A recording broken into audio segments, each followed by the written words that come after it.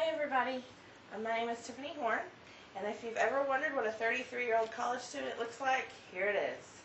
I have a husband. I've been married almost 10 years. We have a little boy named Riley who's 5, and we have another one on the way via adoption. He'll be here in October. His name is Zach. We have 3 dogs, 14-year-old, a 7-year-old, and a 2-year-old. And I was born and raised in Mesquite, and I now live in Glen Heights by way of Waxahachie and Red Oak. I graduated in 1999, went back to school in 2010, so I took an 11-year summer break, whatever. My school goals, I hope to eventually become an ASL interpreter. My favorite subject is English. My least favorite is math. Most, that's pretty common, I think.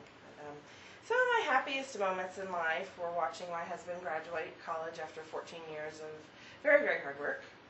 Of course, having Riley. And my happy place is Walt Disney World.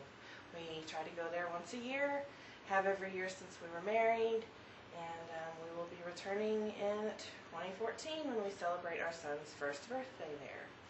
So that is me, Tiffany, and thank you for listening to me.